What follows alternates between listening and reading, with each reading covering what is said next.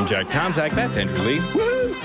It's Friday. It is Friday. It's Friday, everybody. Thank goodness. This week did seem to kind of go by quickly, though. It seems a little abbreviated. Well, Yeah. you did an hour less of the show than everybody else. Well, it's like two segments.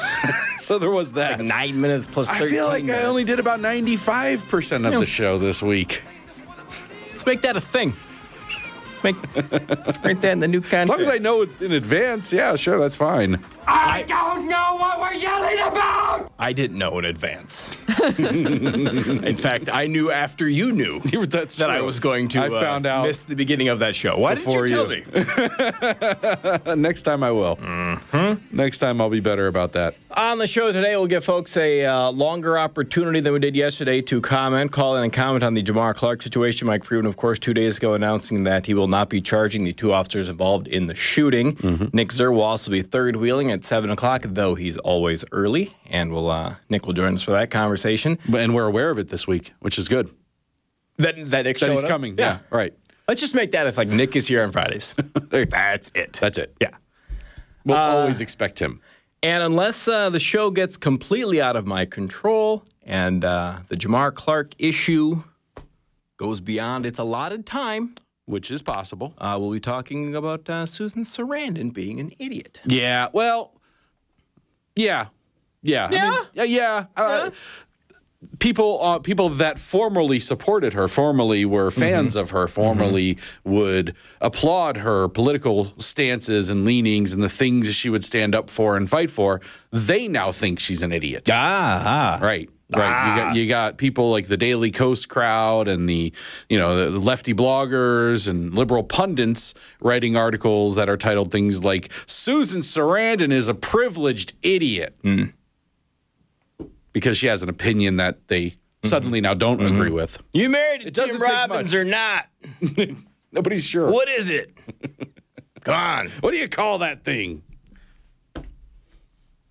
So, yeah, there's I think it's funny. And it's funny, but it's also telling because all the focus this election cycle is about how there's such a rift amongst Republicans and conservatives. The right is split. It's divided. Can they ever come together? Can they ever unite? Are they going to be able to unite behind the eventual nominee? That's what everybody's talking about. But everybody's ignoring the giant rift on the left as well. It's there too. Yeah. It's not maybe quite as pronounced. And the way I figure, it's the left is about one or two election cycles behind the right in terms of that split within the party of people that are tired of the status quo, tired of electing Democrats that in their mind don't deliver on the things that they want. Yeah. Because they've got that problem on the left just as much, if not more so, than on the right. I've got some friends who are Bernie Sanders supporters who hate Hillary Clinton more than anybody I know on the right. Yep. And that's great.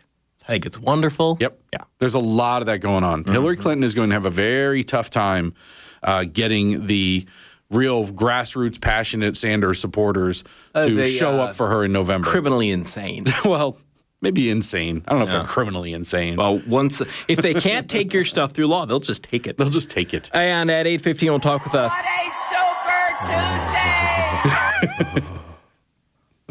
Just can't wait for her State of the Union addresses. Man, it just they're gonna- hurts. Do you think it'll be that weird screaming tone? Union is wonderful. Fly, fly. Wizard of Oz reference. At 8:15, we'll talk with Phil Rosensky. He's the policy chair for the American Progressive Bag Alliance. So we're going to spend an hour talking about the police in Minneapolis shooting a man, whether or not they should have, the events that led up to that, very serious issues. And then we've got to take everybody's time, including Phil Rosensky's, to talk about Minneapolis wanting to ban plastic bags. It's like there's real issues out there. Government, leave people in their bags alone. Just leave them alone. He'll be calling in. Then, and of course, your parody song contest at 8:40. Prize for that Is a 4-pack of tickets to see Marvel at the Target Marvel Center. Universe Live. Marvel Universe Live, Yeah. Is this on ice or not? It is This is not not on on ice. ice. Okay. Well, there was some confusion We didn't internally know. yesterday. We didn't know. And when we say internally, for some reason, I thought it was on ice. And nobody here thought Nobody that else. was bizarre. I didn't question Of it. course it is. Like that wasn't anywhere. I didn't It read could that be. anywhere. I mean, it's absolutely. Why not? That's I mean, I'm a not- show that I could that it could happen. Sure. I mean, why I'm not saying that it's not on ice. We don't. Well, we don't know. We know that It's there's just Marvel not specified. Right. So you go see Marvel maybe on ice. Possibly. We don't know. I don't know. Depends on the weather. So, parody song contest is 8:40, and that's the prize. Yeah, it's a good one this week too. It's It's always a good one.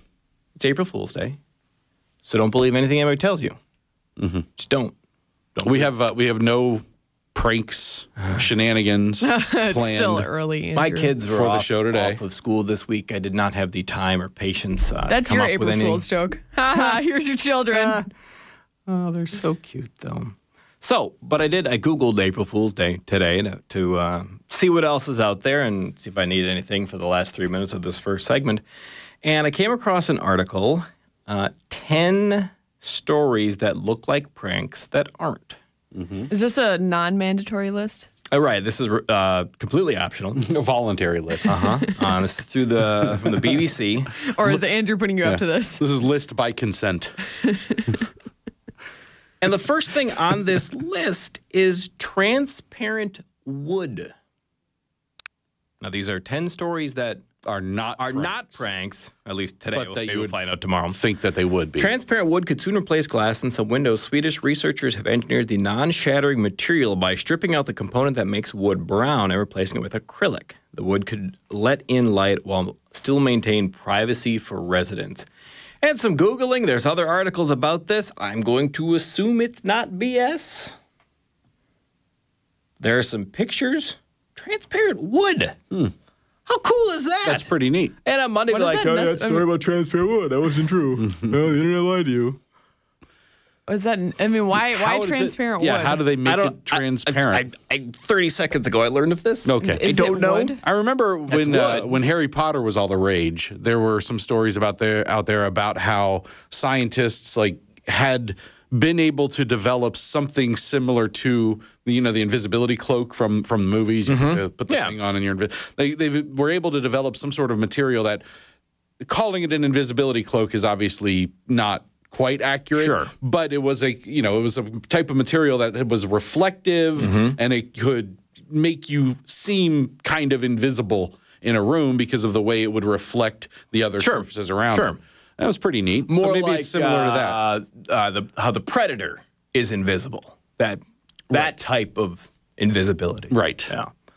Also, apparently there's canned cheese now. Ew. Why is that? Ooh, I mean, it's just cheese. It's in a can. It's like a nozzle. Yeah. Okay. Transparent wood. Uh-huh. Invisibility cloak. And I'm- canned cheese. I'm in favor of any cheese delivery device. Canned aerosol, and it's fast. whatever. It's faster. Aerosol Ziploc cheese. bag, I don't Like care. Some type of Like inhaler. mace, but, but cheese cheese. mace. Yeah, exactly.